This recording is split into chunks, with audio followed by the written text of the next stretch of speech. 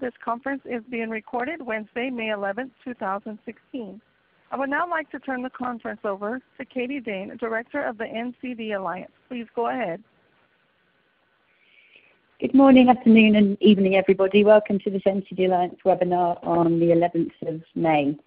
We've got an absolutely packed agenda for you today. We're going to be starting off by giving you an overview of the upcoming World Health Assembly, which is happening in a couple of weeks in Geneva. That's going to be presented to you by Alena Matzke in Geneva. Secondly, we have a few guest speakers on the line today. We're going to start off with an overview of the WHO Global Coordination Mechanism by Dr. Bente Mikkelsen, who's the head of the Global Coordination Mechanism at WHO. And then that presentation will be followed by two presentations on the new GCM working group reports that have been published just a couple of weeks ago. One of them is on financing for NCDs, which will be presented to you by Dr. Nugent from RTI International. And secondly, we've got Sir Trevor Hassel presenting the GCM working group report on engagement with the private sector. This will be followed by a presentation by Dr. Francesco Branca from the World Health Organization to talk you through the nutrition-specific agenda items at the World Health Assembly. And then finally, we will wrap up with an overview of New York activities, particularly looking at the follow-up and review process of the 2030 agenda and the financing for development follow-up, which will be by Priya Kanayson from the NCD Alliance in New York. So as you can see, we have a lot to cover and lots of fantastic speakers joining us today. So with no further ado, I will pass straight over to Alena Matzke to talk you through the World Health Assembly agenda items. Alena. Hi everybody, a warm welcome also from me here in Geneva. I will move straight into the hot topics that we can expect to be discussed at this year's World Health Assembly. It's the 69th World Health Assembly. Surely we will hear a great deal about the WHO reform. It's been a couple of years that the organization is reforming, and hopefully we'll see the adoption of WHO's framework for engagement with non-state actors at this year's WHA. Surely antimicrobial resistance and the upcoming high-level meeting this fall will be an important topic as well as WHO's reform of the organization's emergency management. Women's, children's, and adolescents' health will be high on the agenda, and so will be childhood obesity, as well as Jamie Oliver's attendance as the new nutrition champion at the WHO. Moving on to the next slide. Just a very, very quick overview of NCD-related agenda item. As mentioned, WHO's framework for engagement with non-state actors, or short FENSA, will be an important topic. Under the NCDs agenda item, we find nutrition, several nutrition items. We find a draft global plan of action on violence. Then the proper NCDs agenda item on preparations for the 2018 high-level review, as well as strengthening synergies between the WHA and the Conference of the Parties of the FCTC. Then also an agenda item on the UNGAS that took place just last month in New York on the world drug problem. Next slide, please. And then under the agenda item promoting health across the life course, several NCD-related agenda items, including an agenda item on the 2030 agenda on the global strategy in women's, children's, and adolescents' health, the draft global plan of action on aging and health, the draft roadmap on air pollution, as well as an agenda item on the sound management of chemicals. Finally, two other items that may be of interest, one on the health of migrants, and then also addressing the global shortages of medicine here, specifically related to children's medication. Next slide, please. Just to orient you with regards to the daily schedule at this year's WHA, the daily timetable has just been scheduled, so allow me very briefly walk you through what's going to happen on a day-by-day basis. As always, this is subject to change, so it will be important that you check the WJ journal each day for an update on the agenda. So on the first day, the Monday, 23rd of May, the Assembly will open. Dr. Margaret Chen will address the Assembly, and so will be an invited speaker, high-level speaker, yet not known to me. And the Assembly will then open with the WHO reform in order to set up a drafting group on FENSA. On Tuesday, the Assembly will continue on WHO reform, then moving on to promoting health through the life course, including the 2030 agenda and related items. On Wednesday, WJ will move on to preparedness, surveillance, and response.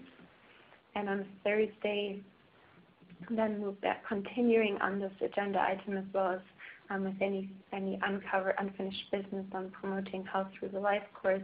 And then finally, hopefully starting on NCDs on Thursday, this may be pushed over to Friday, so stay tuned for that. And then on Saturday, the Assembly is expected to finalize any outstanding reports and resolutions and close on the same day. I've included here a link to the WJ journal with the daily timetable, and also a link to all of the WJ documents that have been made available to date.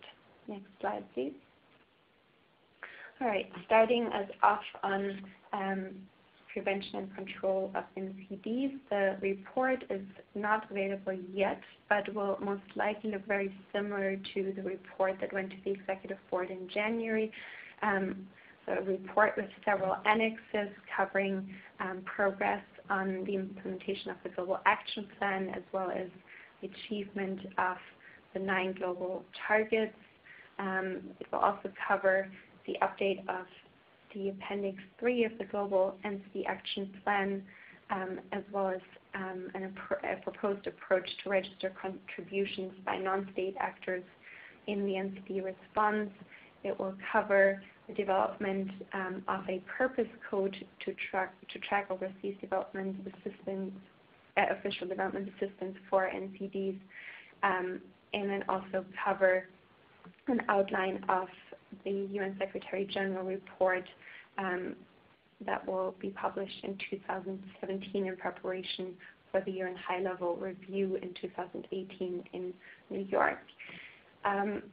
The WJ is expected to adopt a resolution which urges acceleration of implementation of national commitments, including in particular the strengthening of surveillance systems in the lead-up to the 2018 UN high-level review. And this resolution will also endorse the processes to update Appendix 3 of the Global NCD Action Plan. We're expecting consultations with civil society this summer. No date for this has been confirmed yet, though. And then also endorsing the process to develop an approach to register and publish contributions of non-state actors. And both these will be expected to be submitted to the WHA in 2017. Next slide, please.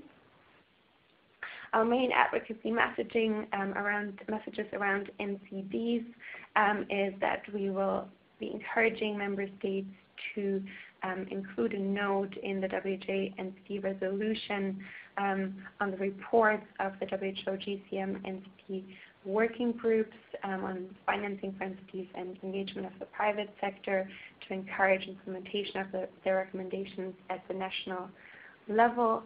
And member states' discussions at WJ should also recognize the concerning lack of progress against the 9 global targets and highlight that the preparations for the 2018 UN high-level meeting really start now, requiring member states to fast-track implementation of the four time-bound commitments of the 2014 UN review outcome document, requiring the prioritization of strengthening of monitoring and surveillance system, and also support of the technical work underway by WHO to develop an NCD purpose code in the OECD's creditor reporting system. Finally, we will also highlight that preparations for the UN high-level meeting must include a comprehensive consultation process, including at the regional level and with civil society. Next slide, please. As I said before, there will be 3 different nutrition items discussed at the WHA. Francesco, Branca will later go into more detail on these, so I will be glossing over this slide. So the 3 nutrition-related agenda items are a new WHO guidance on ending the inappropriate promotion of foods for infants and young children, and here we really strongly urge member states to support a draft resolution that will endorse the proposed guidance and recommend reporting every 2 years on implementation. The second agenda item will be around a recently proclaimed Decade for Action on Nutrition 2016-2015 by the UN General Assembly in New York. And finally, also very important from an NCD's perspective, is the report of the Commission on Ending Childhood Obesity. And here we urge the member states to adopt a resolution to develop a comprehensive implementation plan to ensure full implementation of the comprehensive integrated package of policy actions recommended by the Commission, including a robust monitoring and accountability framework, and involve civil society closely in the development of this plan. Next slide, please. Moving on to health in the 2030 agenda, the report that has been published on the WHO website links achievement of all health-related goals in the SDGs to the underlying ambition to realizing UHC, universal health coverage. It emphasizes that population aging and antimicrobial resistance must be addressed. Importantly, it urges governments to capitalize on existing synergies to promote policy coherence and engage non-health sectors such as finance, trade, agriculture, etc. It stresses that development assistance for health and ODA must continue, however, accompanied by increased domestic resource mobilization, including through taxation of unhealthy products. There's definitely an acknowledgement of challenges regarding availability of data, and also very important, the report notes the role of civil society in follow-up and review and promoting accountability. The action to be taken by the WHA consists in the adoption, in fact, of 2 resolutions, one specifically on universal health coverage, as well as a second resolution on the role of WHO in the implementation of the 2030 agenda. Next slide, please. An agenda item of great interest for many at the WHA will be the WHO's operational plan to take forward the global strategy on women's, children's, and adolescents' health. The operational plan recommends to governments to use the targets in the global strategy to update existing national policies, strategies, and budgets, to develop a sustainable health financing strategy, to strengthen health systems, and to harness the power of partnerships, as well as to enhance accountability mechanism. And all of this is underpinned by cross-cutting efforts to achieve UHC.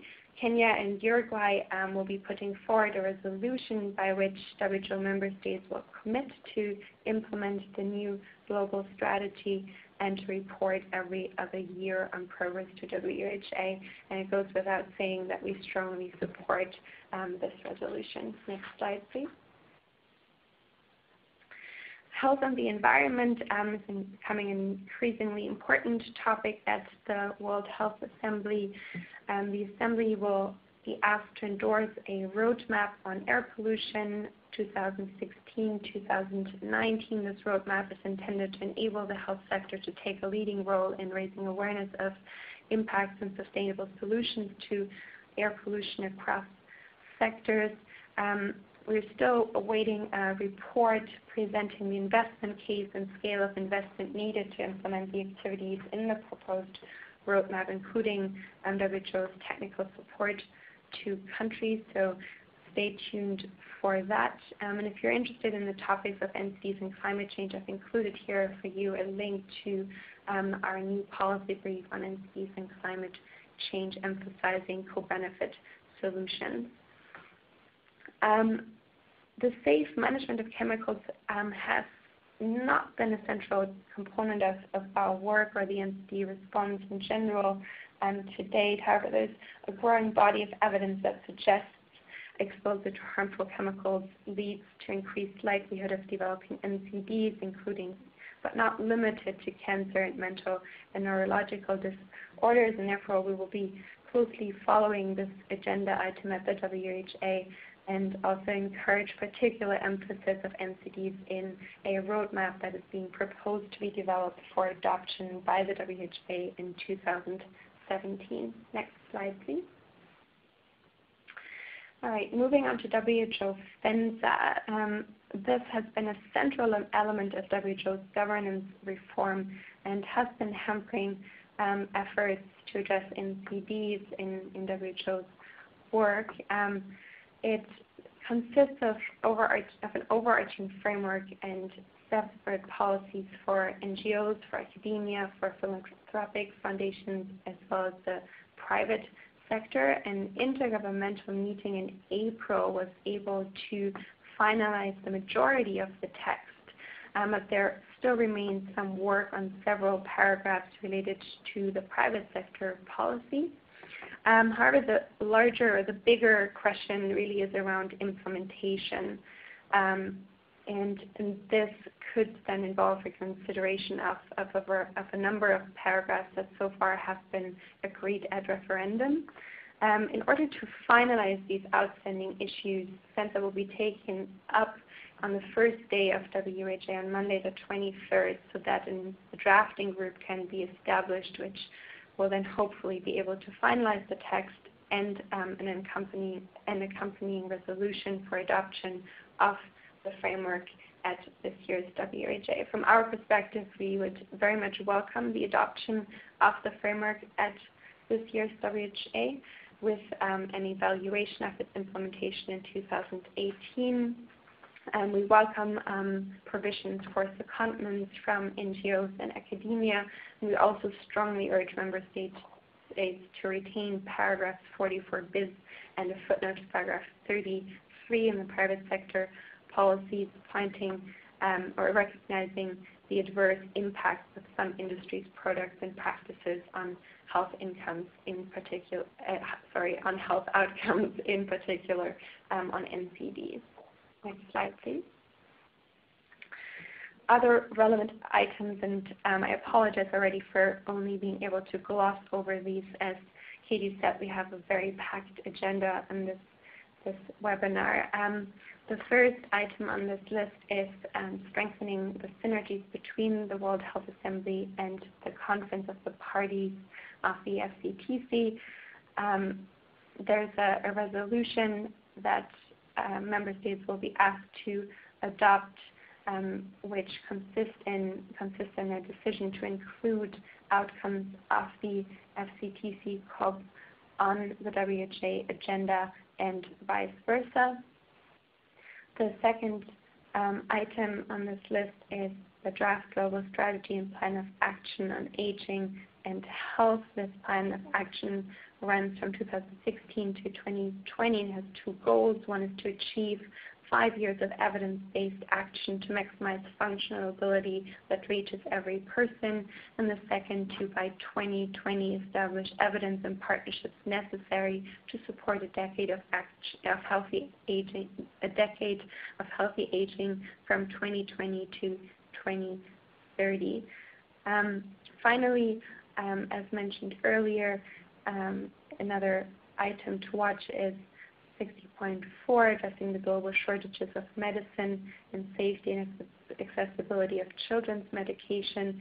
This was followed in greater detail by our colleagues at the World Heart Federation and the Union for International Cancer Control. If you're interested in this agenda item, I suggest you reach out to WHF and UICC colleagues. The Assembly is expected to note a report as well as to adopt a draft resolution on this item. Next slide, please. There will be several technical briefings that will all take place in room 12 at lunchtime on Tuesday, Wednesday, and Thursday and Friday of the week.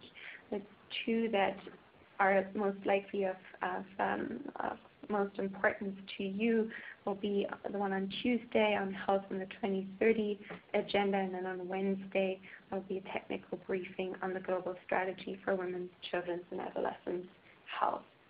Next slide, please. There's two main side events that the NCD Alliance is involved in. The first one is it will highlight the importance of making the case for NCDs and discussing smarter approaches and means of implementation required to deliver health outcomes in the SDG era. We have a great set of speakers confirmed, including the regional director of WHO, of the WHO Africa region, the Secretary of Health of the Department of Health, the Republic of the Philippines, Dr. Nugent, who will be presenting on this webinar later on, and then also the Executive Vice President of External Affairs of Sanofi. We're equally delighted to be among the co-organizers of an event on accelerating progress on tackling both child obesity and undernutrition. This event will be hosted by the government of Finland and is supported by a variety of member states, the UN Standing Committee on Nutrition, the Global Nutrition Report, as well as a coalition of over 12 civil society organizations. The speakers at this event will include the Director General herself, Jamie Oliver, whom I assume that you're all familiar with, the Finnish Minister of Family Affairs and Social Services, and then also the former Prime Minister of Namibia. The NCD Alliance and the World Cancer Research Fund International will be launching a new advocacy brief on ambitious, smart commitments to address NCDs, overweight, and obesity.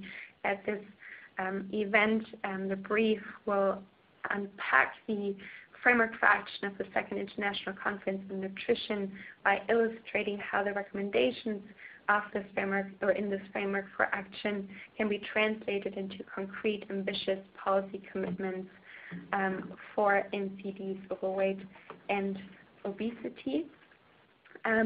Where possible, the brief will also point to so-called double duty actions. These double duty actions are actions that hold the potential to impact both undernutrition and overweight and obesity and NCDs at the same time, as opposed to addressing specific types of malnutrition in isolation.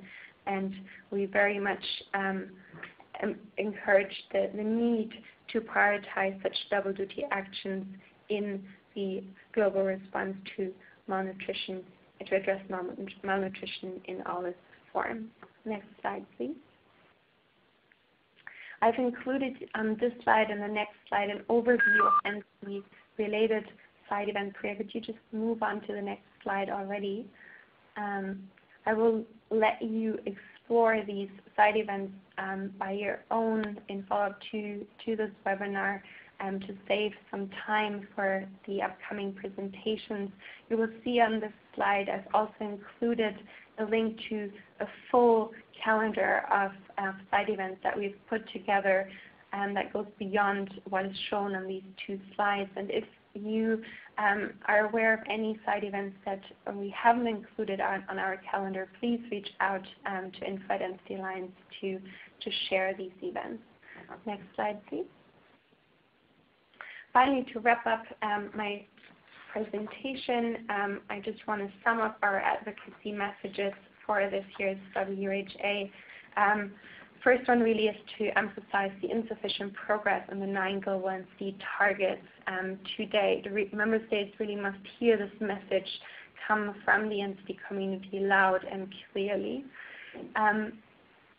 Second point really is around the preparations for the 2018 UN high-level review, which really starts this year, emphasizing the need to fast-track implementation of the 4 time-bound commitments, prioritize strengthening of monitoring and surveillance system, include a note on the WHO GCM NCD working group reports in the WHA resolution on NCDs, and then, as always, really urging governments to involve civil society every step of the way in this process to prepare for the UN high-level review in 2018. In particular, the involvement of NCD alliances and NCD civil society at the national level. Third, a top-level message is around mobilizing sustainable resources for NCDs and improving tracking of resources, highlighting the need to strengthen domestic financing, including via taxation of unhealthy products, integrate NCDs into multilateral and bilateral development assistance, and develop a purpose code for NCDs in the OECD creditor reporting system. Finally, we urge member states to take bold action to end childhood overweight and obesity by endorsing the new WHO guidance on inappropriate marketing of infant foods, and then also highlighting the importance of the development of a robust plan of action and accountability framework to implement the comprehensive set of recommendations of the WHO Commission on Ending Childhood Obesity. Finally, you will find at the bottom of the slide a link to a comprehensive advocacy briefing that we've made available on our website. Please feel free to reach out to us with any intelligence that you're hearing on any of these agenda items or any information that you wish to be sharing with us. Thank you very much. Fantastic. Thank you, Alena, for walking us through such a complex set of issues. So for those of you who are heading to the World Health Assembly in a couple of weeks, really encourage you all to take a look at the link for the papers, for the timetable for the World Health Assembly, and then also to obviously the NCD Alliance's advocacy briefing, which really does provide quite a good background on a lot of these issues. Also, I should have mentioned at the beginning that we will be sending around the PowerPoint slides, as we always do at the end of the webinar, and also there will be a recording of the webinar available for anyone who wants to listen, who hasn't managed to join now, or if you want to listen again. Alena, just one quick question, because I realise that we're tight on time today. I just wanted to ask a question about the main NCD agenda. So you're obviously outlining a lot of the different elements of the paper, which is fairly long. There's a lot of different elements within that paper. And then obviously the member states are going to be endorsing 2 processes, one on an update on Appendix 3 of the Global Action Plan, and the second on an approach to register and publish contributions of non-state actors. Both sound extremely process heavy. Can you just say a little bit more about why the update of Appendix 3 is so important for us? Yes, sure. So for all of those that are not familiar with Appendix 3 of the Global NCD Action Plan, this is a list of interventions that have been identified to be very cost-effective or cost-effective, and this is a sort of menu of policy options that member states can or should be prioritizing in their national response. And when the Global Action Plan was adopted in 2013, there was a provision to update the Appendix 3 to look at whether the interventions included in the current Appendix 3 are up to date. And so there will be a process that actually started last year already to analyze whether the interventions that are included are still up to date, and there will be an opportunity for civil society to input into this process. We were told that this may take place in June, but this still remains to be confirmed, and we'll make sure to inform you via our e-alerts on this matter. Finally, the second point is on a registry of commitments by non-state actors that the Secretariat has been asked to develop in 2016 for adoption in 2017 at the World Health Assembly, and this registry would publish contributions made by the private sector, by philanthropic entities, and by civil society towards the achievement of the global NCD targets. There's also multi-stakeholder consultations that will take place throughout the year. No time and no dates have been announced yet, but this will be quite an important activity under the umbrella of the global coordination mechanism to look at what non-state actors are contributing to the NCD response. From our perspective, it's very important that this work be based on rigorous indicators and regular reporting of commitments, and that the data that is included in this registry is comparable. Yeah, thank you. Fantastic, thanks. And just a couple of other announcements from my side related to the World Health Assembly. So the NCD Alliance will be launching 2 reports at WHA this year. One of them will be on workplace and NCDs that we have been developing together with our partner Bupa, and it's specifically on the role of public policy played in workplace and NCDs. And the second one is our annual report for 2015, so to look out for both of them during WHA. And then just finally, we're also holding an NGO pre-briefing ahead of the World Health Assembly on the Sunday at 4 till 6 p.m. for NGOs only. But if you haven't received an invitation and would like to attend, please do email us at info@ncdalliance.org and we'll send you over an invitation. Thanks very much, Alena, for that fantastic presentation. Now let's move on to the second part of our webinar, which is focused on the WHO Global Coordination Mechanism. So let me hand over to Dr. Bente Mikkelsen, who's the head of the Secretariat of the WHO Global Coordination Mechanism for NCDs. Bente. So good afternoon, good morning, and thank you very much for giving me the floor. I mean, the time is short, so I will jump a lot of the slides that you will see here, and everything will be published afterwards. So I will concentrate really on the topic, and I am of course extremely happy that Rachel Nugent and Sir Trevor Hassel is going to be a little bit more in-depth of the work of the working groups from the Global Coordinating Mechanism. So if we move quickly to just move on, and move on, just thank you. Yeah, this slide is important because we find that it is very important to stress that coming to results in 2018 is really the step towards achieving the targets of the SDG and the NCD related targets. We know that there has been some discussion if we need a complete reorientation. We find that many of the components that is already in the UN General Assembly political declaration and so on is definitely sort of part of the goals and the targets of the SDGs. Next slide, please. And next slide, please. So I then just will brief you very quickly on things that are going on in the Global Coordinating Mechanism. And we are at the moment planning for the next dialogue. It will be hosted by a country in Afro, and it will happen in October.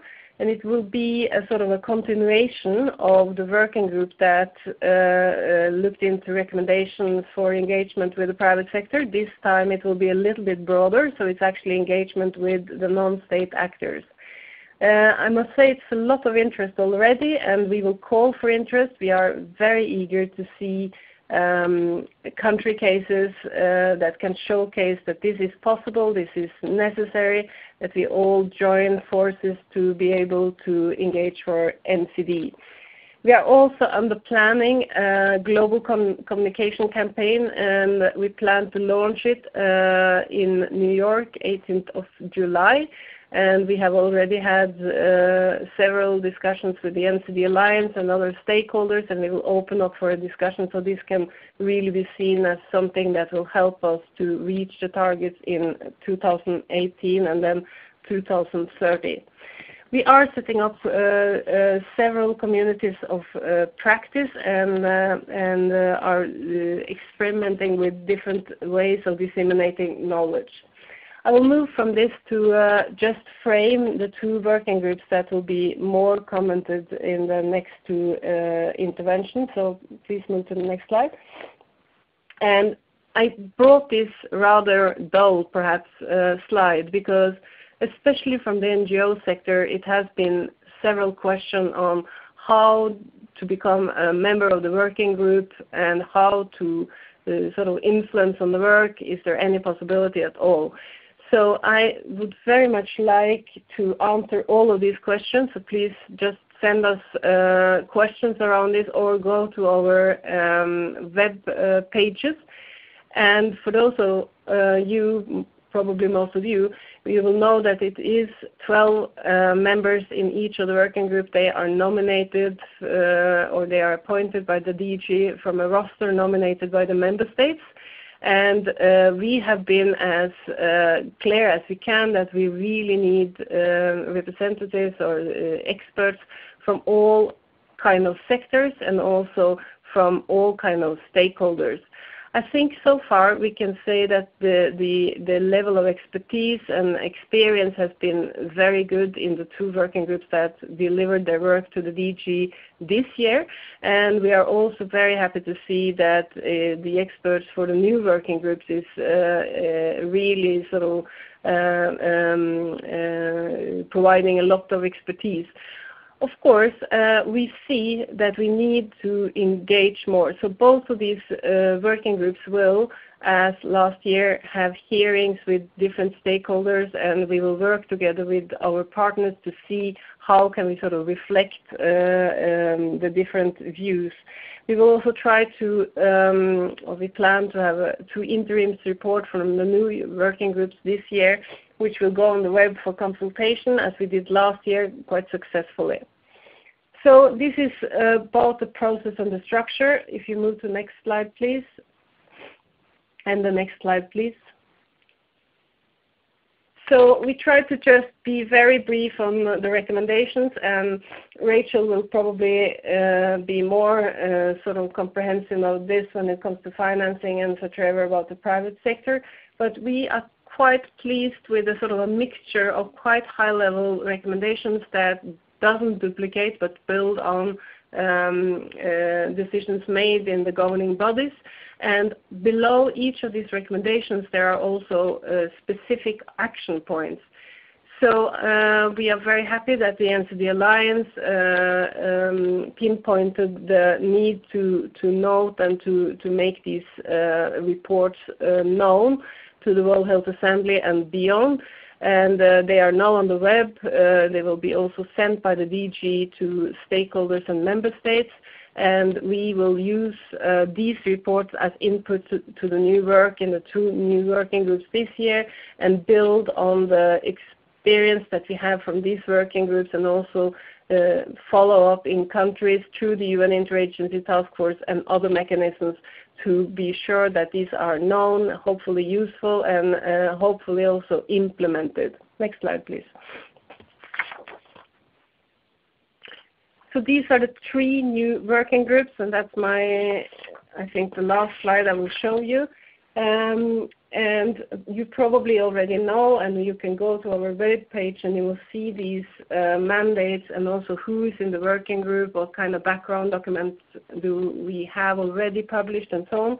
But as you can see, this is highly relevant topics. So the first working group is working on inclusion of the prevention and control of NCD to HIV/AIDS, and also programs for sexual and reproductive health and maternal and child health, as well as communicable diseases, and also, very important, into primary health care and universal health coverage. The working groups is co-chaired by Japan and Colombia. The other working group is on international cooperation on NCD with national plans in order to strengthen aid efficiency and develop impact of external resources in support of NCDs.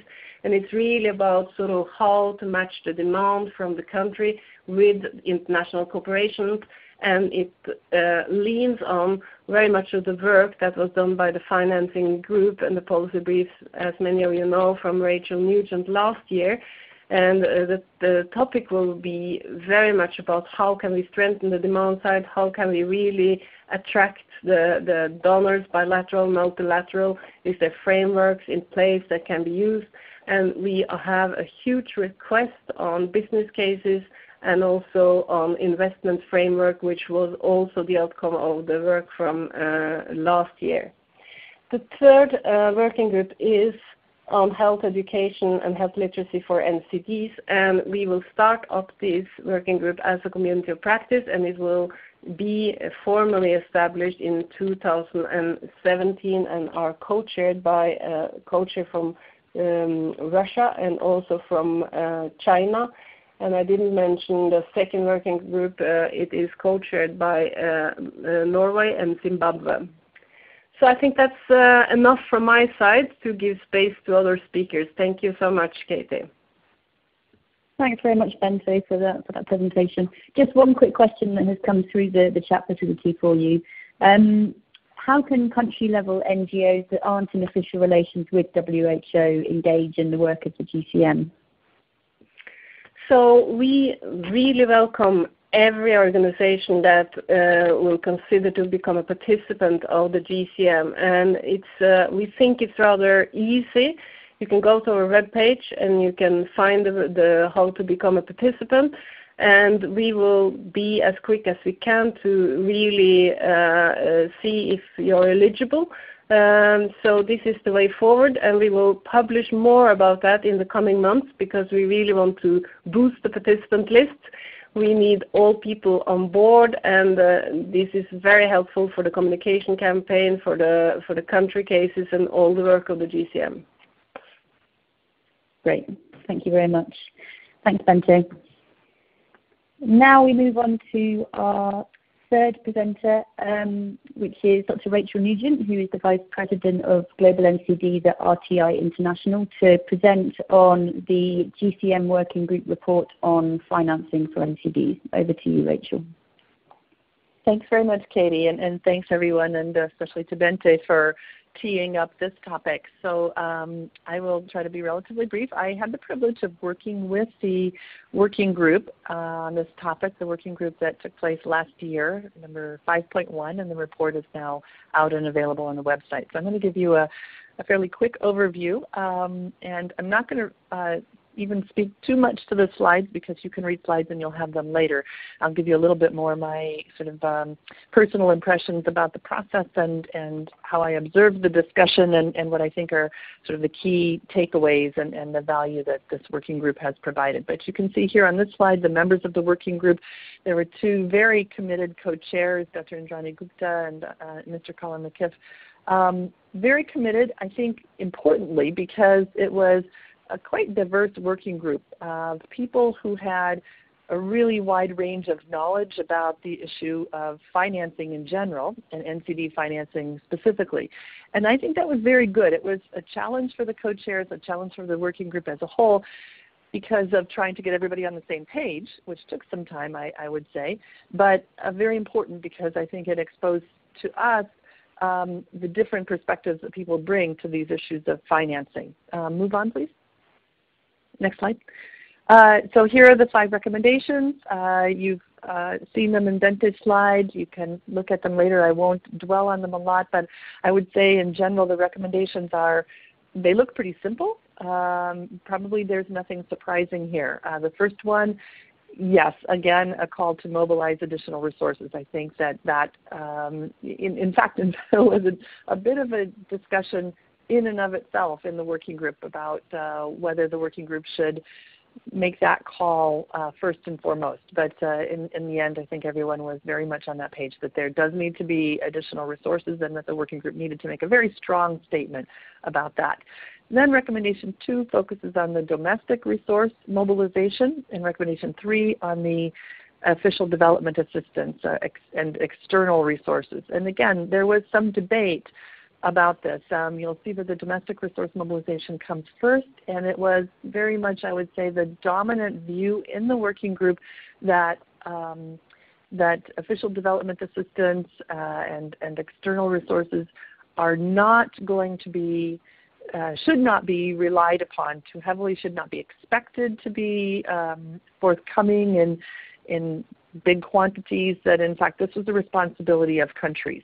There was some divergence of view on that, but I would say from my perspective that was a dominant view in the working group, and so as a result you see the domestic resources being put as part of as a recommendation ahead of the ODA recommendation. But both of them are there, and the working group in the end agreed that both are quite important in different contexts. Recommendation 4, there was not a lot of debate about the private sector role. I think everyone took on that the private sector is important as a not just a source of financing. I'm saying source of financing. Yes, that was there, but as a partner, and also important to recognize the diversity of the private sector. And I think that was quite well recognized. And then finally, policy coherence. So those are the recommendations. I think they do look rather simple. They're the high-level things. They weren't necessarily simple to arrive at, but they do look rather simple. Let's move on. Next slide. I'm not going to say a lot about this. I will say that it reflects the fact that the approach of the working group was broad to the issue of financing. It wasn't at all focused just on official development assistance, obviously, as I mentioned, and it wasn't just focused on raising tobacco taxes, although there was a lot of discussion on that. But in fact, I think a recognition that, look, we're in a world where we have to be looking at a lot of different kinds of financing, so we need to understand different instruments. And this chart, though it's a little bit complicated, mainly is intended to get across the idea that we need to both generate new resources, that's the part on the left, the green box on the left, and that can be from public funds, from private funds, and from global funds. And there's some examples, not a comprehensive list, but some examples. And then on the right, and this was, I think, a bit of a surprise to me, there was a lot of discussion over the course of the 3 working group meetings on managing what is called here, managing existing resources. Essentially, you know what? It's not all about raising new money. It's also about using the money more efficiently. That was a surprise to me because that got us into some discussions about how money gets spent and how to be efficient in spending that money. And yes, that's very relevant to financing, but I think there's a little bit of a struggle to not get sucked into a long discussion about efficiency of spending, which some working group members would have been happy to engage in, but instead to try to stay on the topic of financing and how to use financing instruments and financing language to improve efficiency of resource use. So there's some examples there about how to do that. Move on, please. Next slide. So here I will say that I think the best parts of the report are the practical parts of the report. The report starts out with an overview. I don't think that there will be much new in there for most of you on the phone. I think it provides justification and arguments and some facts that are useful to all of us, but no real new ground there. Then the recommendations I already mentioned. Then a discussion about the enabling environment, which has a lot to do with the policy alignments and so on.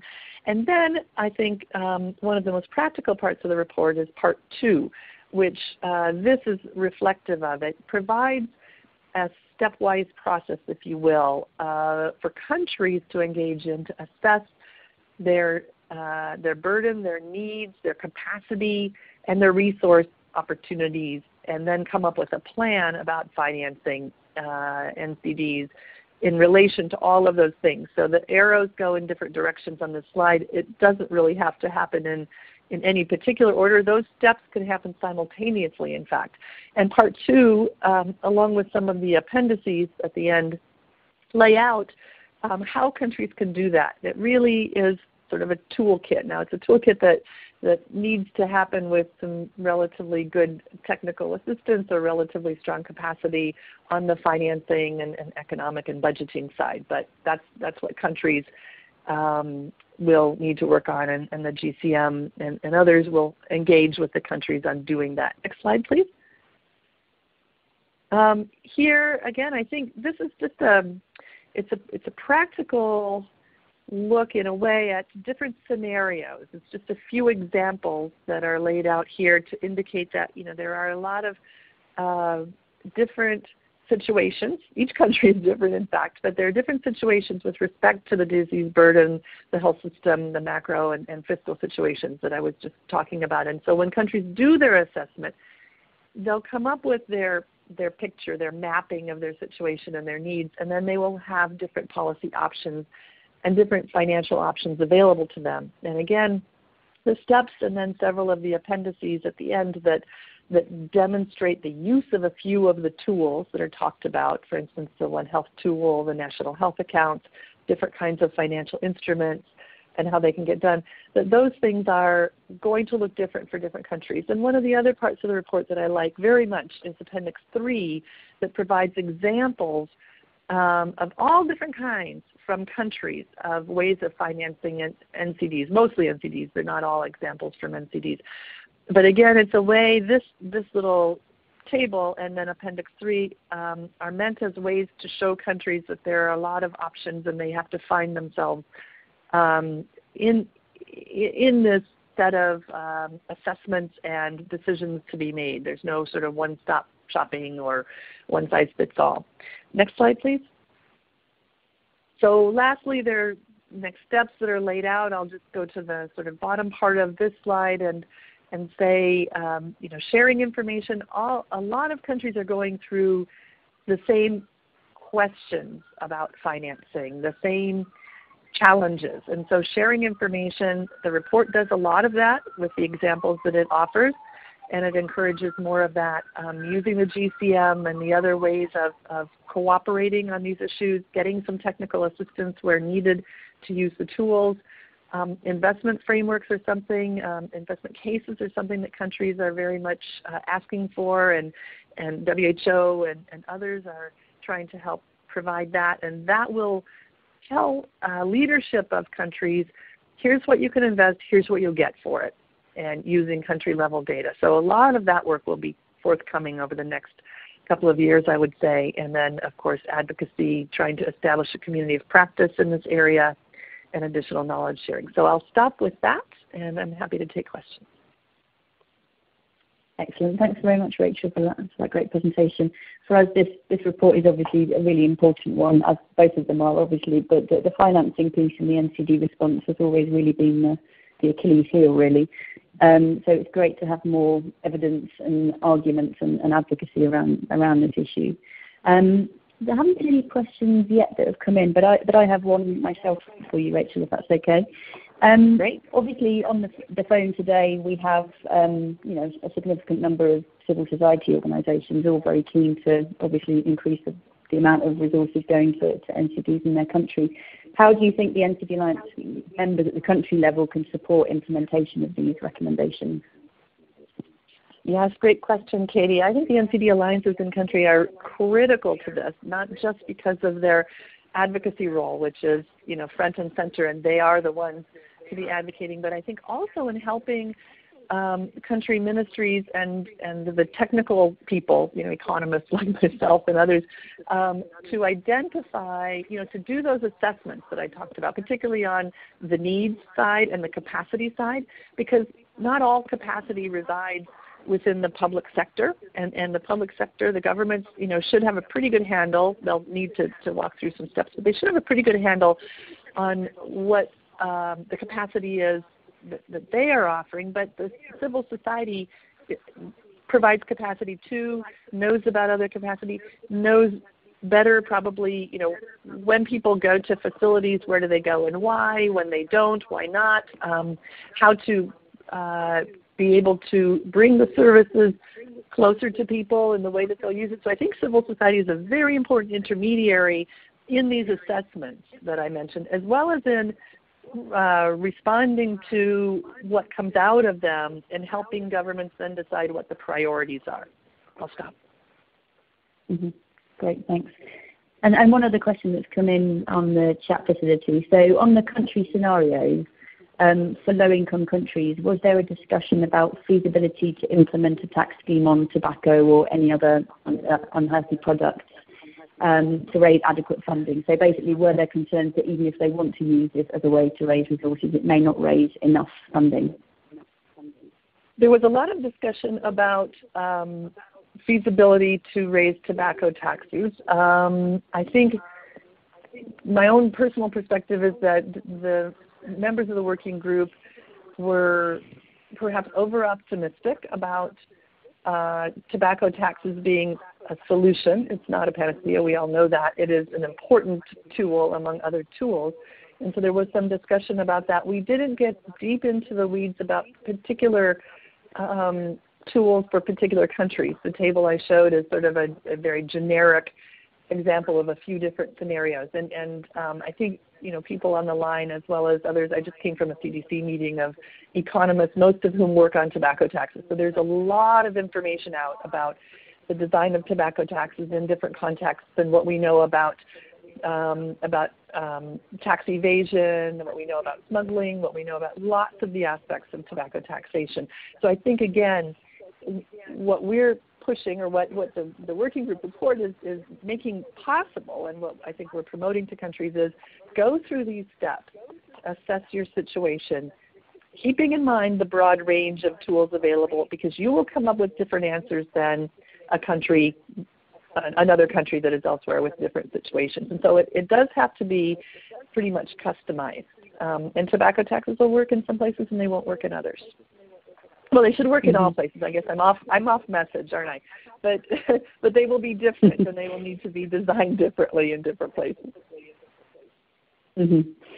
And just one final question. So looking ahead to the next UN high-level review on NCDs, which is taking place in 2018, did the working group and the report consider the need for a political target around financing for NCDs?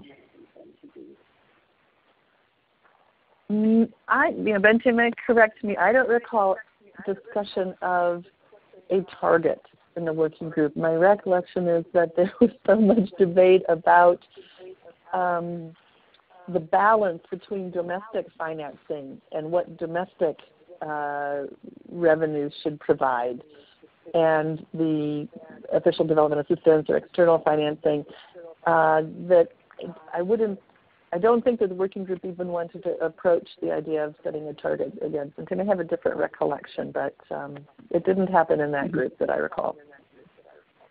It's Bente here. No, it didn't. So, but I think what was part of the discussion was trying to be more sort of accurate in a way, because there was made huge points that if you move to other programmatic areas, they had figures. I mean, they know exactly what they need. In NCD, it tends to be different. So there was quite a bit of a discussion on sort of commitment to investment level at the national level. So, but not as a global or a regional target. Mm-hmm. Okay, great. Well, thank you very much, Rachel, and to Bente there for that presentation as well on the financing report. Just in the interest of time, we're going to have to move on, but thanks again, Rachel, for that presentation. And for those who haven't seen the report, we've provided the link in the chat facility for you to link into the financing report, and they're available on the GCM website as well. So now let me hand over to our third speaker, Sir Trevor Hassel, who is the president of the Healthy Caribbean Coalition and also the chair of the Barbados National NCD Commission, to talk us through the second GCM report, which is focused on engagement with the private sector. So Trevor. Okay, so thanks very much, Katie. And Bente has given a very nice introduction to this presentation. The next slide. And so this slide just simply outlines the members of this working group 3.1 with the co-chairs from developed and developing countries, and a very rich, wide and varied group of 12 members from each region of the WHO. Next slide. On this slide, it's very clearly stated, and I think it's important to appreciate that the remit of this working group was essentially to respond to 5 very specific areas as in terms of recommending how governments should relate to the private sector to strengthen their contribution to NCD prevention and control. And so these 5 specific areas were producing and promoting more food products consistent with a healthy diet, reducing the use of salt in the food industry, reducing the impact of the marketing of unhealthy food and non-alcohol beverages to children, promoting and creating an enabling environment for healthy behaviors among workers, and improving access to affordable NCD medicines and technologies. And so these were the very 5 specific areas that we focused on. The next slide. Essentially, the report then, which was recently finalized and has been tabled for the House Assembly meeting later this month, it consists of an introduction and a background, a summary of key findings in which an indication of components of best practice engagement between governments and the private sector is included, followed by overarching recommendations, and then recommendations in the 5 specific target areas that I mentioned. The document then concludes with what I would like to think is of highly informative and very useful annexes. Next slide. Sorry, if you could just go back. Sorry, just go back one sec. Thank you. So what were, first of all, some of the key findings? First of all, an urgent need to scale up the contribution of the diverse range of private sector entities. Also a recognition that the role and contribution of different private sector entities. Also the need to be much more discerning when considering these varying roles. And then further key findings had to do with issues related to safeguarding public health interests and managing conflict of interest. The next slide. The next slide.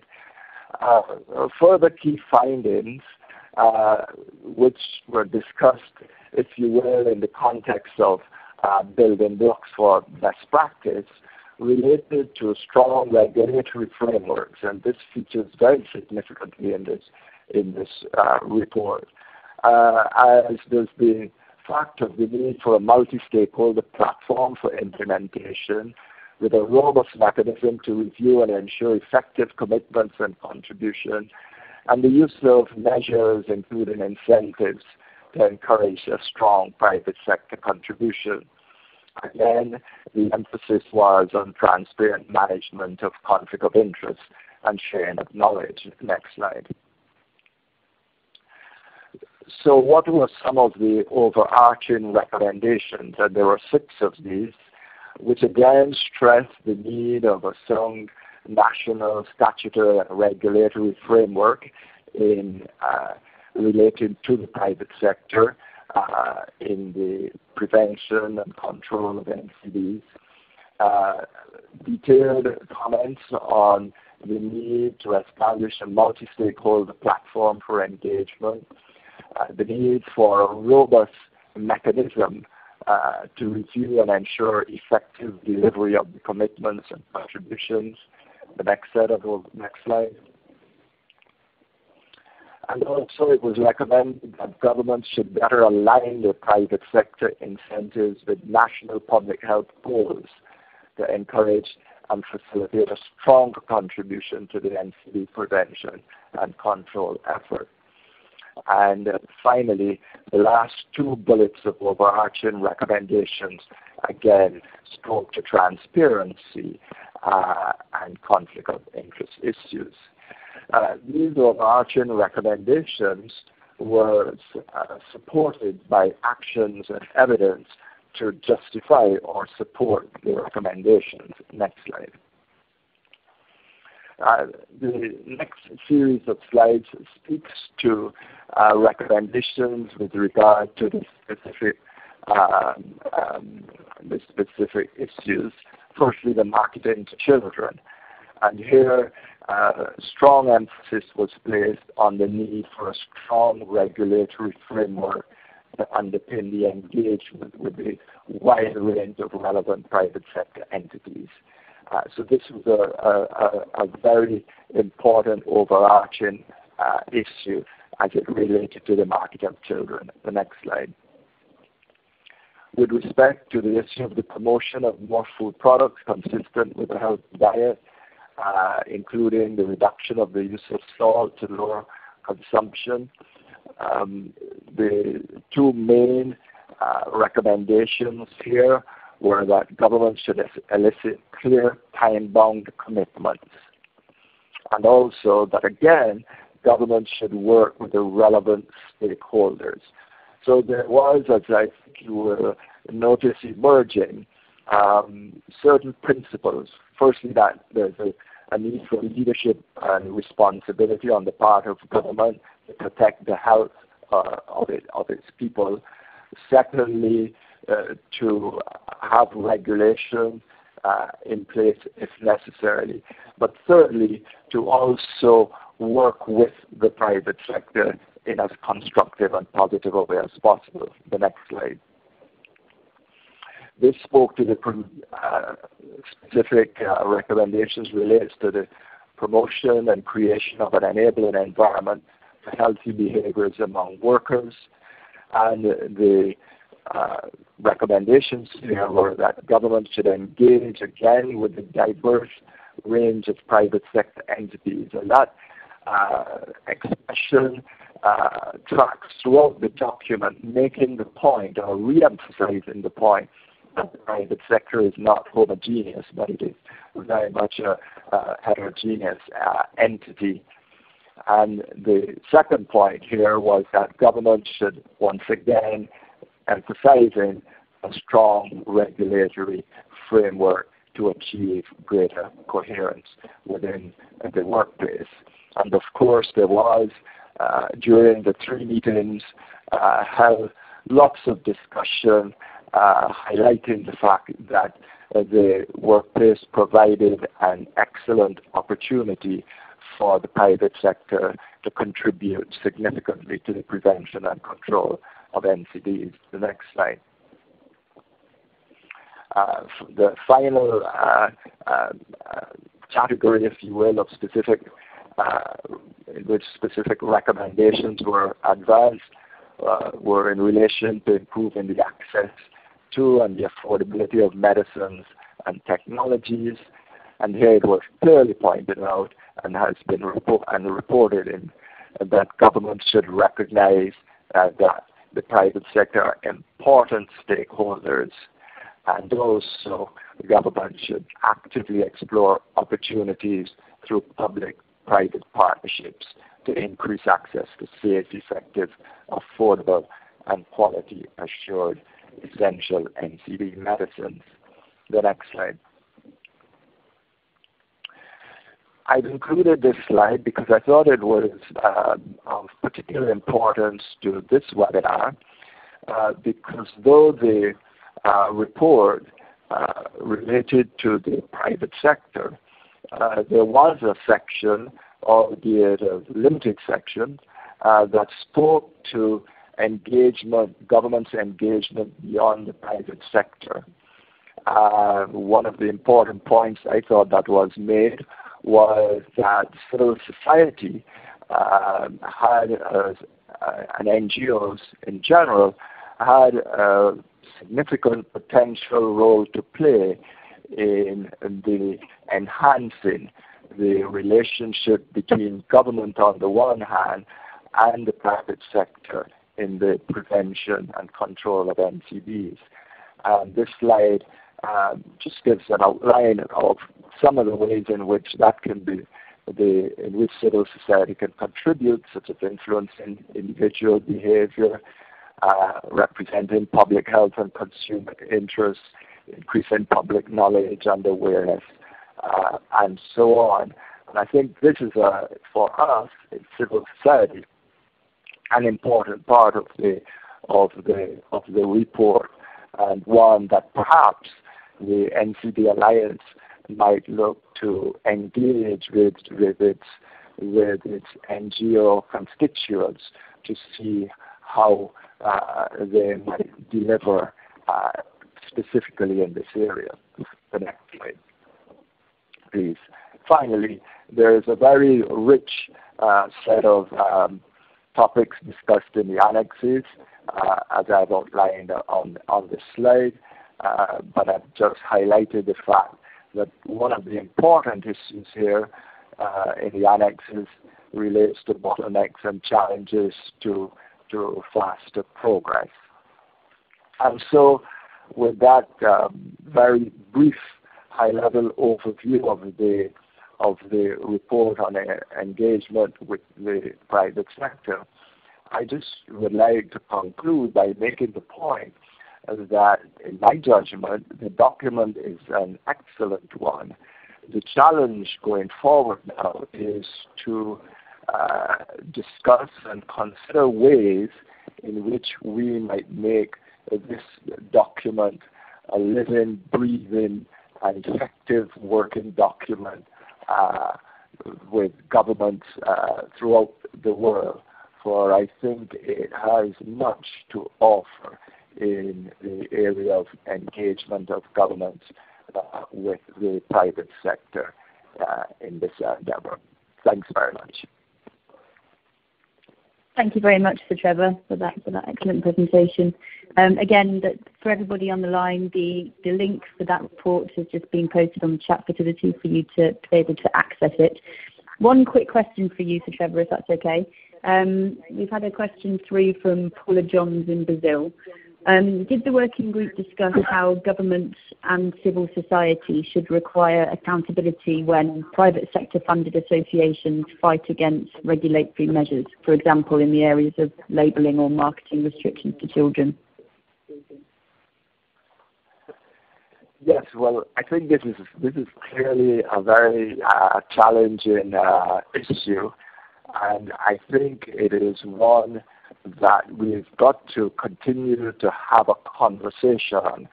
I know that there are different views that are held with regard to the engagement of the private sector in the efforts to prevent and control NCDs.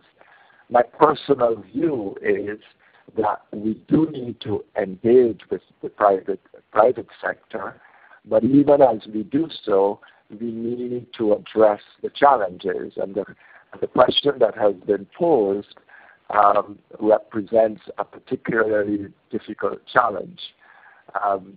But even as I say that, I think it is important that we share our recognition of the fact that this is a challenge, and then seek to use our many different experiences and expertise to address the challenge.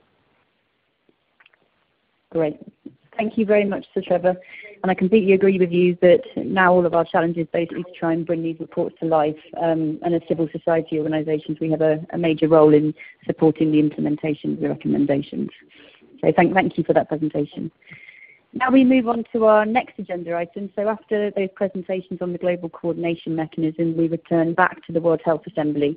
And we're going to do a deeper dive into the nutrition-related agenda items at the WHO. And I'll hand over to Dr. Francesco Branca, who is the Director of Nutrition for Health and Development at WHO, to talk us through these. Francesco.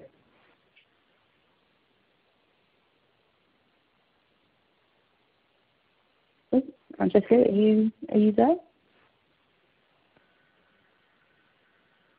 Okay, Francesco doesn't seem to be on the line right now. So why don't we flip forward to Priya's presentation on the New York side of advocacy, so to talk us through the 2030 Agenda follow-up and review and the Financing for Development follow-up, and hopefully we'll get Francesco on the line during this presentation. Over to you, Priya. Great, thanks very much, Katie. So I will just very briefly go over some of the process to establish a follow-up and review framework for the 2030 Agenda. and it looks, sorry Katie, it looks like Francesco is online, but I think his sound is muted, so note to Ready Talk to please dial in Francesco. So as quick background to this process, the 2030 Agenda, which was adopted in September, as we know, recognized that follow-up and review is a very critical component of successful implementation of the goals and targets. And the agenda established that the high-level political forum under ECOSOC would be the platform for this review. And the first HLPF after the adoption of the SDGs will be in New York from the 18th to the 20th of July. And so two co-facilitators, the ambassadors of Belize and Denmark, were appointed to hold consultations with member states to develop a framework for review. This is just a quick schematic on the road to framework for follow-up and review, and as you can see, this began in January and has been ongoing through now. So January saw the publication of the UN Secretary General's report on the components of a global follow-up and review framework. And this was really to inform discussions and get member states thinking about what an essential components of follow-up and review for the agenda would be.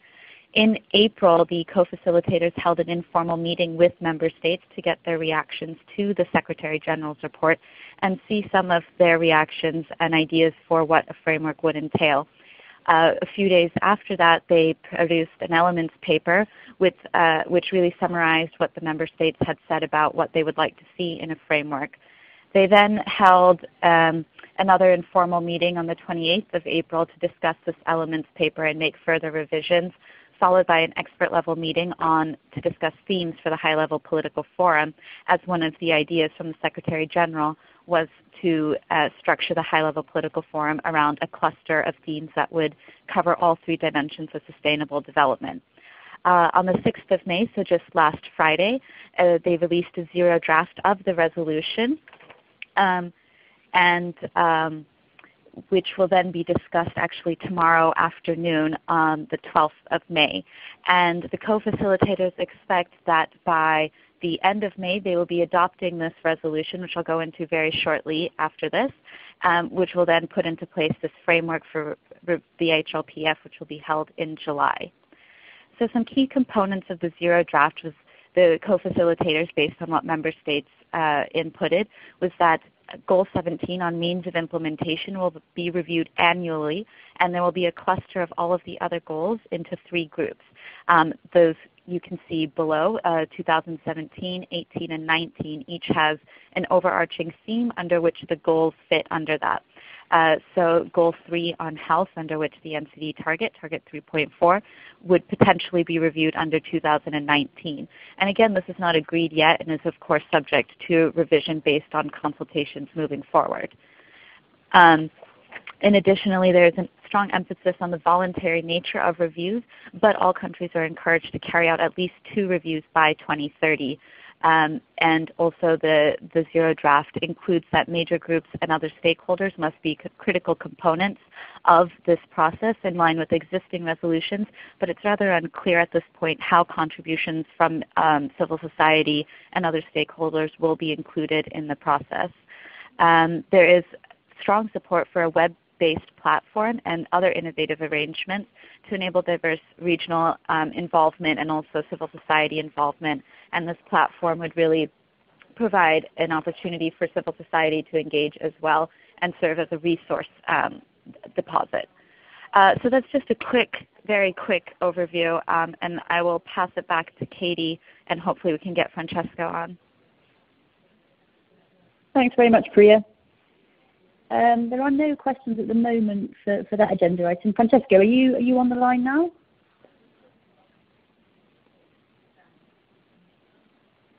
No, we don't seem to be able to hear you. Okay, we'll wait a couple more minutes. In the meantime, I'll ask you a couple of questions, Priya. So obviously the high-level political forum is going to be the review platform for the Sustainable Development Goals, and obviously now NCDs are included in there. But obviously with this new kind of thematic approach of different themes being discussed at different years at the high-level political forum, how will that play out? Because obviously you've mentioned that 2019 will be the year when empowering people will be discussed, and under that the health goal will be discussed. Does that mean that we've got to wait until 2019 to be talking about NCDs at the high-level political forum, or are there other ways of kind of maintaining the momentum? Right. Thanks, Katie. I think there are definitely ways to maintain the momentum, and I think the clustering of the goals is done in such a way that it speaks to all three dimensions of sustainable development. And since the goals and targets are very much integrated, there are opportunities to discuss NCDs. For example, if we're discussing the targets on nutrition and the goals on nutrition or education or water and sanitation, urban planning, etc.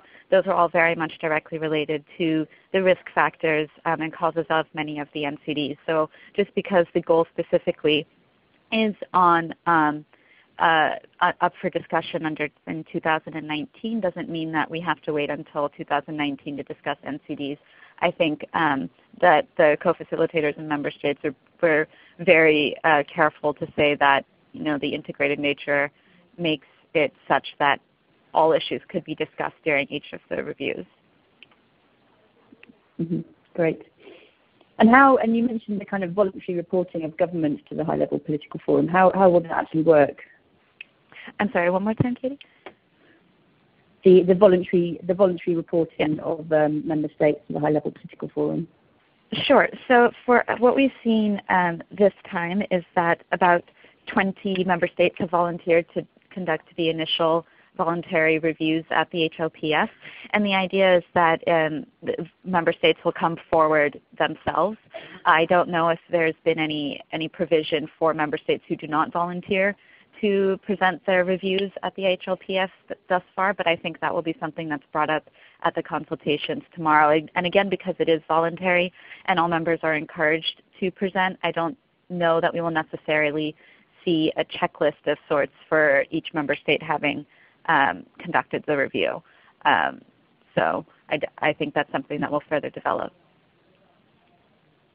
Great, thanks. And just one final question. So how important is it for the NCD community to be at the high-level political forum this year, so in July 2016? I think quite important because it is the first time when we will see this happening, and I think it'll be a good opportunity for the NCD community to see what member states and other stakeholders also are speaking about, and opportunities for us to engage with member states and to ensure that NCDs stay at the top of the level of their priorities. Great. Thanks very much, Priya. Francesco, have you managed to join us one last time? I'm hoping that you're there. No, we seem to be having problems with the line. So what I suggest is that we do have a specific nutrition agenda item on our webinar after the World Health Assembly, so we'll be able to hear about all of the outcomes from WHA, and we'll invite Francesco to present on that. So I apologise for that technical issue. So let's go to the next slide. This is just a quick look at. And we move to the next slide. Yeah, so this is just a quick overview of some of our NCD cafes and dialogues that we're organising over the next couple of months. So these are cafes and dialogues that we're organising at our federation's congresses. At the World Heart Federation Congress in Mexico, which is happening on the 4th to the 7th of June, we're organising an NCD cafe, so 3 days of specific NCD sessions at the WHF Congress. Following that, in Liverpool on the 26th to 29th of October, we've got the Union's World Conference on Lung Health, and we're going to have 2 specific NCD dialogue sessions there. And then following that, on the 31st of October to the 3rd of November in Paris, we have the UICC World Cancer Congress, where we're organising an NCD cafe, which again will be 3 full days of NCD-specific sessions. So really look out for the NCD cafes and dialogues if you're attending those conferences. Next slide, please.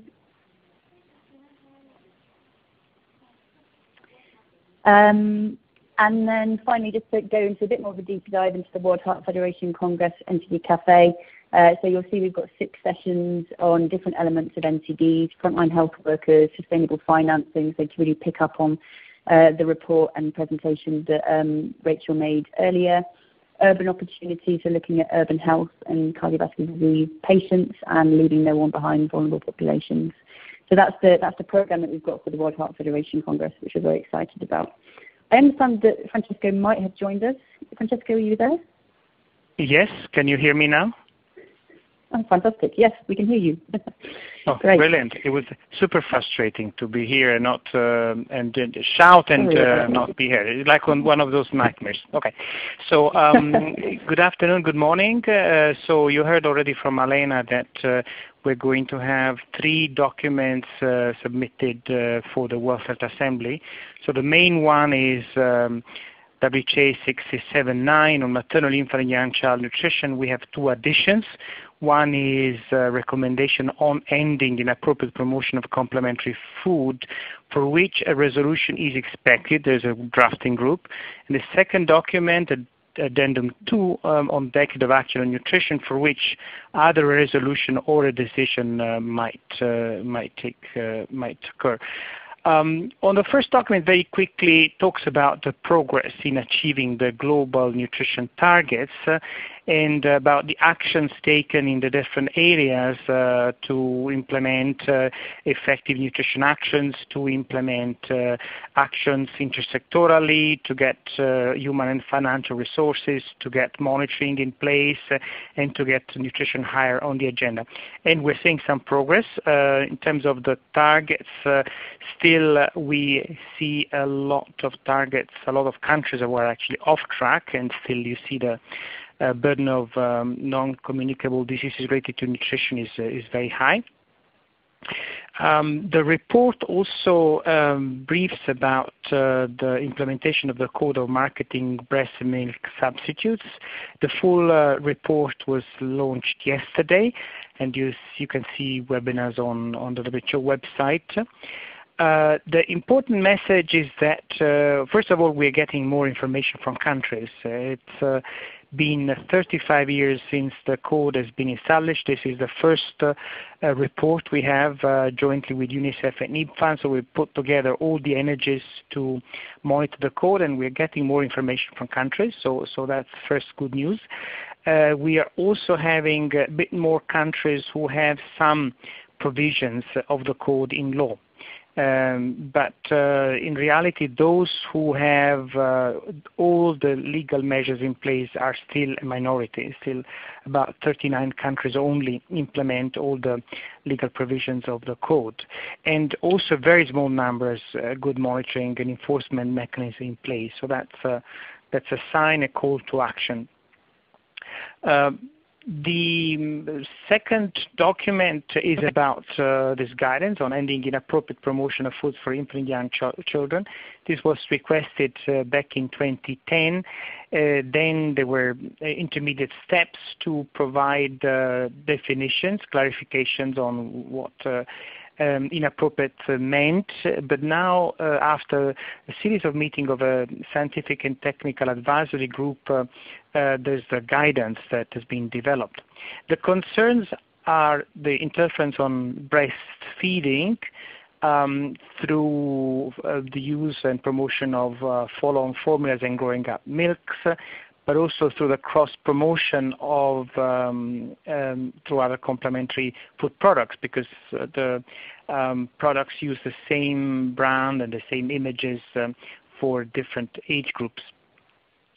There is also a concern about the risk of obesity and the fact that complementary foods are high in sugars, trans fat, and saturated fat, and in reality, younger children do get foods which are initially marketed for older children, but we see more and more children having really inadequate intake of complementary food. So this is a set of 7 recommendations. The first one is to refer to the guiding principle for complementary feeding of the breastfed child and guiding principle for feeding non-breastfed children 6 to 24 months of age.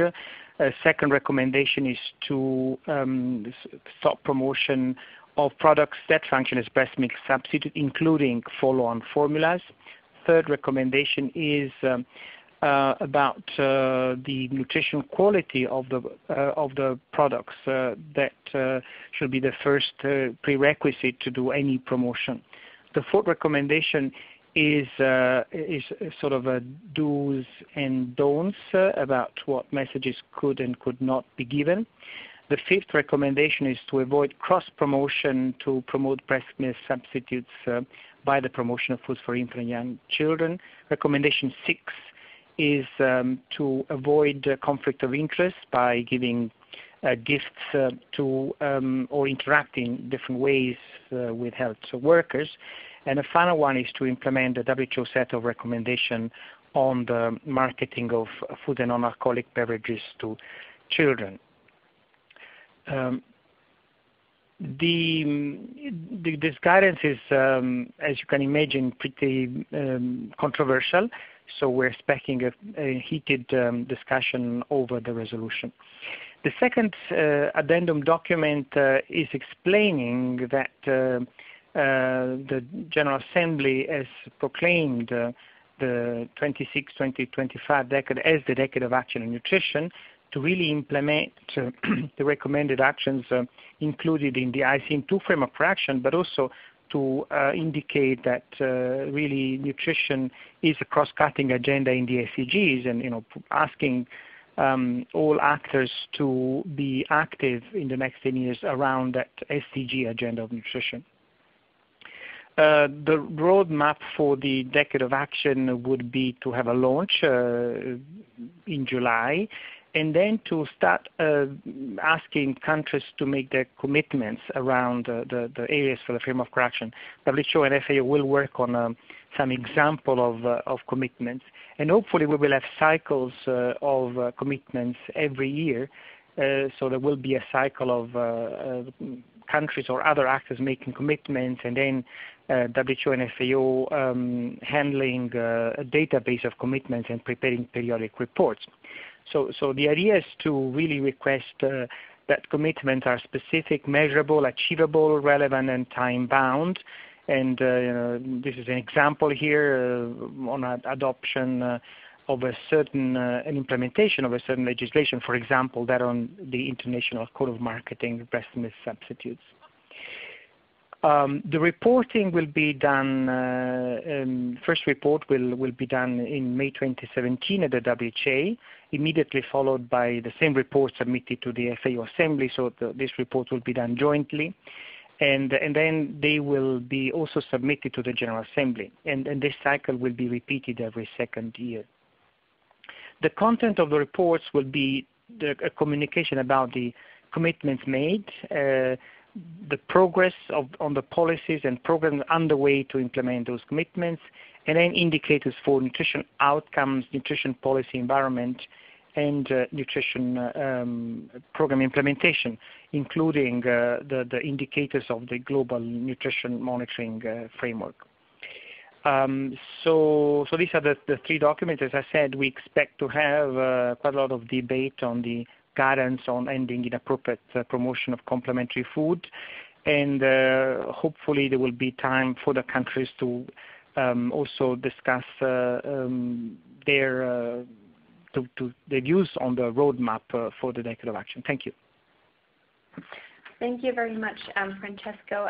Katie, our Executive Director, has just been cut off, and so I will have the pleasure of asking a couple of questions to you. So we understand that there is a fair amount of pushback on endorsement of the WHO guidance on ending inappropriate marketing of infant food. How do you explain this resistance, and do you think that it is likely for the guidance to be nonetheless endorsed at the WHO?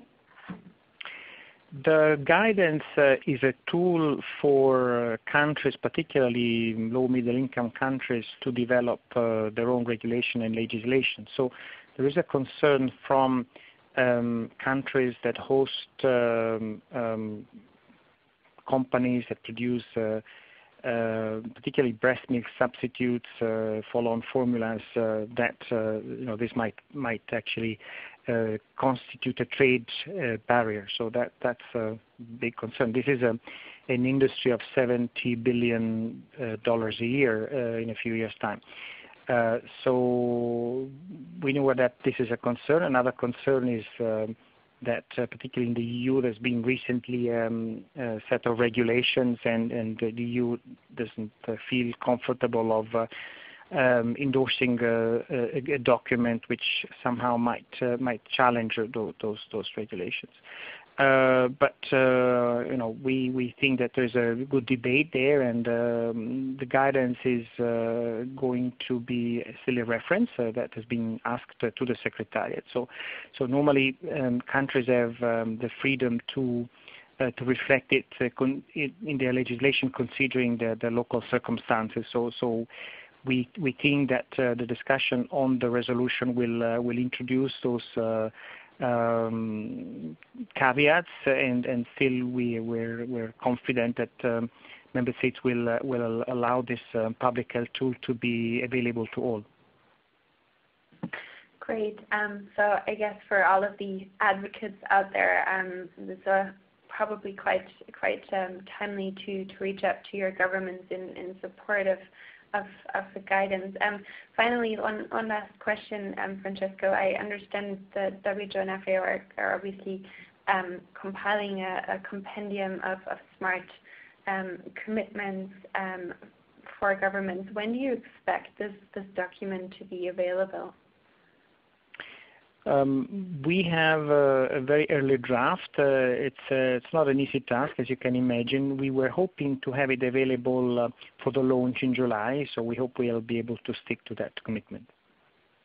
Great. I'll certainly be looking forward to it. And just as I said before, the NCD Alliance and the World Cancer Research Fund International have also produced an advocacy brief that will be launched on the 23rd of May, so the beginning of the WHA, that will also include a closer look at some of the recommendations contained in the ICN2 framework for action, and recommending specific commitments for NCDs for weight and obesity, as well as so-called double duty actions to address all forms of malnutrition, and that will also be a tool to governments and advocates to encourage smart commitments under the umbrella of the Decade of Action for Nutrition. I think on this note I will end our webinar. Thanks to all of the presenters, thanks for everyone that has joined and stayed